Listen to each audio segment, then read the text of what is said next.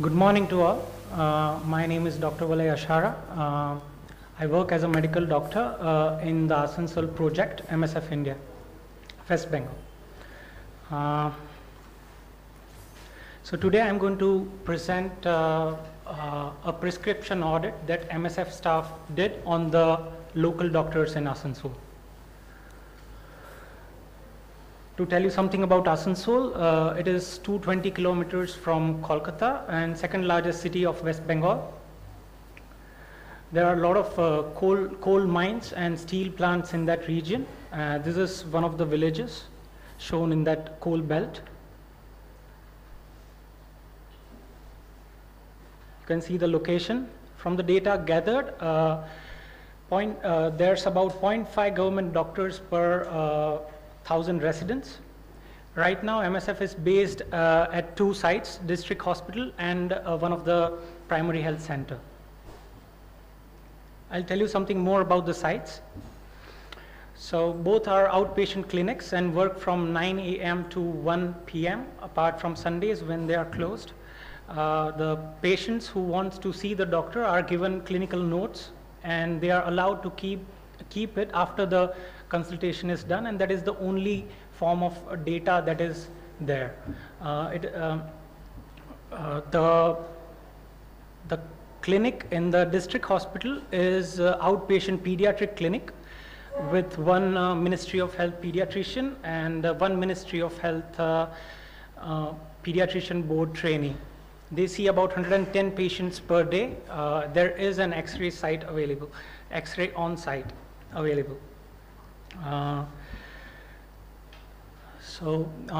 Something about the primary health center. There's one Ministry of Health general practitioner or medical officer who sees all age groups there, and they see about 225 patients per day. There's no X-ray at site available in the primary health center. Right now MSF is working to treat acute respiratory illnesses in the pediatric population, and we are also learning about antibiotic resistance in the Asansol region alongside with the Ministry of Health. So in December 2016, our project was concerned with fever in the pediatric group of populations, but later it was decided we will open respiratory illness clinics and to understand more about the antibiotic resistance in that area. So we wanted to learn about the baseline practices of doctors in that particular region, and that's why we did this audit. So we want to actually see the prescribing practices of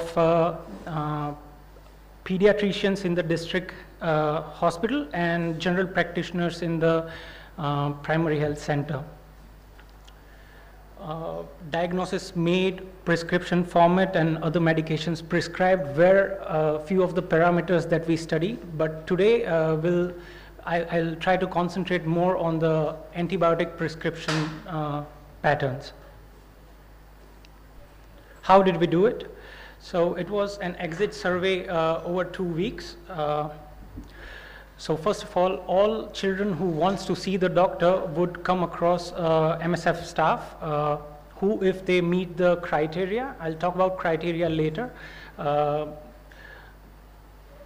Later on, the nurse will put a symbol on the prescription paper, and the child is allowed to see the doctor. After the exit, they again come across another MSF staff who actually takes a picture of the prescription, and the data is extracted, entered into a spreadsheet, and then the photo is destroyed. About the inclusion criteria, like I mentioned, the age group that we decided was 6 months to 12 years. This is as per the agreement that we made with the local authorities, plus any of cough, sore throat, runny or blocked nose, difficulty breathing, ear pain, discharge.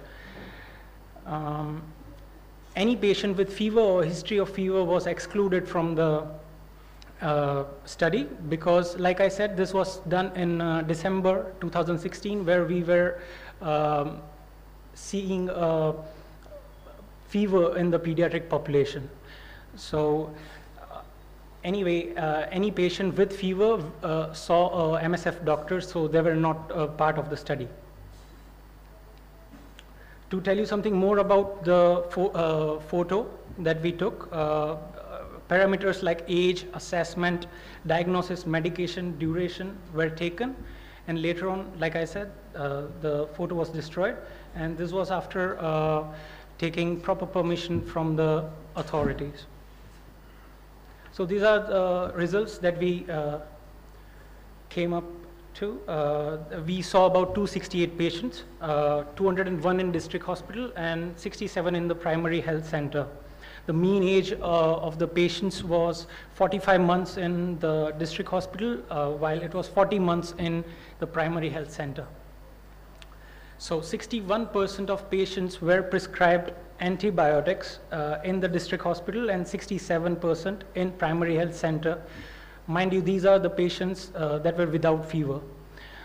One of the very striking difference between the two clinics was that 75% of patients were recorded diagnosis in district hospital, and in the primary health center there was no diagnosis recorded in the prescription paper. It was only the medication that was given. Indicators of severity of the patient was not documented in any of the clinics. These are a few more things that we concluded. The mean antibiotic duration at the district hospital was 5 days and 3 days in the primary health center. Non-pharma advice like steam inhalation, hot fermentation, hydration was about 20% in district hospital, while only 4% in primary health center. Generic antibiotic prescriptions were about 83% in district hospital and only 13% in primary health center. Doctors followed a standard prescription format in 95% in district hospital, while it was very less, about 13% in primary health center. The most commonly prescribed antibiotic was amoxicillin and clavulanic acid in the district hospital, and in the primary health center it was amoxicillin. This was the graph that we plotted. That's the antibiotic given against the diagnosis made. There are a few important things seen from this graph. As you can see, anyone who were given diagnosis of common cold were not given antibiotics. On the other hand, any patients who were given the diagnosis of lower respiratory tract infection were given antibiotics, all of them. As you can also see that many patients who were not given any diagnosis, and a large portion of such patients were given antibiotics. When they made a diagnosis, it was something like RTI, which is respiratory tract infection, which in itself is a very non-specific diagnosis again. And as you can see, a very large portion of patients received antibiotics for that. So this is the desk of one of the doctors in the government hospital. We can see a lot of medical literature from the medical representative, and we all know that this is forbidden, but it still happens. We shared our findings with the local health authorities, and the head of Department of Pediatrics at the district hospital was happy with the first step that MSF took for antibiotic stewardship, but he was not sure how he can help further. The chief medical officer at the primary health center was surprised that the diagnosis was missing from the notes, but was on the other hand happy with the antibiotic prescription rate. What did we learn? Like, it was easy to do this study. The patients and the local doctors accepted the technique. The limitations of this study are that it is actually difficult to comment on the appropriateness of antibiotics, as very limited information is given on the assessment of the patient and the clinical diagnosis made. It was a point prevalence audit within a very short time frame, only 2 weeks. So there are ongoing discussions with the local health authorities there on how we can take this cause further, how we can decrease the antibiotic prescription rates. And there are some talks that we make treatment guidelines and offer it to the doctors after the local consensus, but how it will actually help the local authorities and doctors is yet to be determined. So since last few months, we have opened a respiratory clinic, and this is one of the problems that we came across, and it was that the patient themselves, they actually expect a longer list of medications in their prescription papers, and we are trying to find a way around it. In summary, in this prescription survey, it can be said that 61% and 66% of children with acute respiratory illness were given antibiotics, and these were the patients who were without fever. Limited documentation on outpatient clinical notes was very common, like I discussed, and carrying out the survey was acceptable to doctors, patients, and caretakers. So this study was not possible without help from my team back in Asansol. Thank you very much for listening. Okay, thank you, Dr. Ashar. Prescription analysis is a simple but very important tool to understand the prescription habits of doctors, but also this is a very worrying study. It gives you a sense of what is not being done right. Questions? Person there. Hi, thank you. I'm Jyoti from CDEP. Thank you for that study. It was a very small but very informative study. I think it also points, like you have said, about two important areas. Though in clinical practice, viral infections that happen quite a lot tend to be given antibiotics, which is irrational use. So that is where stewardship with the medical college and the clinical practitioners will help. But also a fact that comes out very clearly from your study is the demand for antibiotics from the community, or not knowing the need for the antibiotic in case of anything they suffer. So besides, I think, doing stewardship programs with clinical facilities, it's also important to do advocacy with the public and the common man who's entering clinic, that trust the doctor, or do not ask for antibiotics unless you have been prescribed, and don't insist on it, or if you have been prescribed an antibiotic, double check, because there are long-term implications like we are discussing today for livestock, for human health, and with binding pipeline, it's not needed. So I think we are doing a lot of work with the health facilities, and that's really good. But at the same time, there's a lot of need to educate the common masses on the nature of this epidemic which is impending. Very true. So did you do anything of this sort? Actually, yes, we try to educate the people during consultation all the time, and we have our communications team who is working very hard against this. We give a lot of advice, non-pharma advice that can help them with the disease when it's acute, and then the symptoms will eventually subside. So yes, we are actually trying a lot to make the people understand the importance of not taking an antibiotic when it's not required. Here, there's one question. Thank you, Doctor. I'm Jyotsna Puri. I'm with the Green Climate Fund. So I'm a non-medical doctor. For me, what came out really interestingly was that there was such a stark contrast between the practice at the district hospital and the primary healthcare center. And I was wondering whether you'd seen it in other cases and systematically as well. Because I noticed that in your list of next steps, I didn't see you thinking about perhaps investigating this divergence across other sites, and then trying to see as to whether this was also well, first, of course, explaining the difference between the two, between the district hospital and the primary healthcare center, but then also seeing whether this was systematic and whether if you could find a systematic difference, then what conclusions you could get for policy there. And don't forget the private healthcare providers.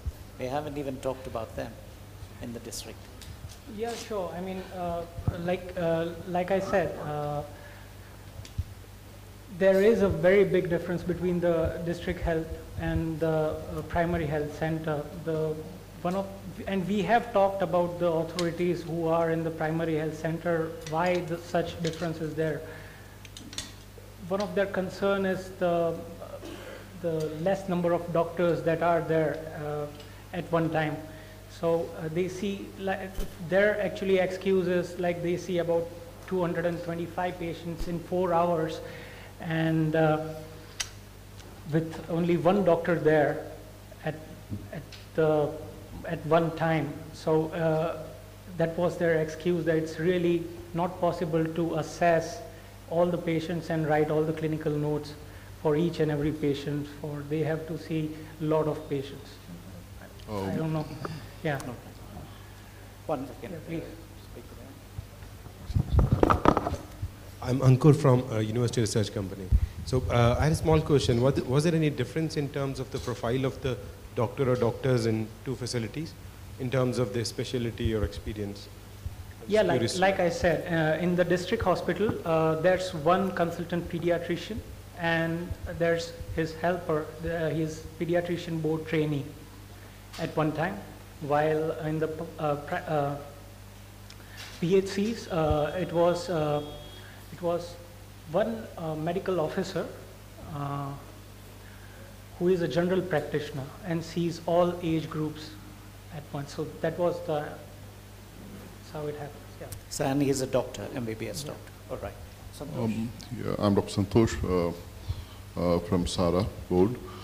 Just one question is, like, the 61% and the 67% of the both groups were prescribed antibiotics. That's that's the only finding. But how would we arrive at a conclusion that these were are we going for the conclusion that these prescriptions were irrational? Because we don't have any tools of knowing that even the 61 or 67 person had a bacterial load. So, so how are we actually going to direct this to a conclusion that if is there a rational practice or not? That's how. I understand, and actually that is one of the, like I mentioned when I was giving the presentation, this is one of the limitations of the study, because from whatever information we have from the clinical notes, not enough data is actually there to say that this is or not an appropriate antibiotic prescription. But it is safe to say that there's a lot of clinical data that is missing from the clinical notes. Sure. We'll take one last question and then we move on to the panel discussion. Suman? Yeah, I'm from DNDI. I'm Dr. Suman Rijal. Thanks for your presentation. I just wanted to share with you that there are multiple factors that can play a role in these prescribing habits. And some of them are very obvious.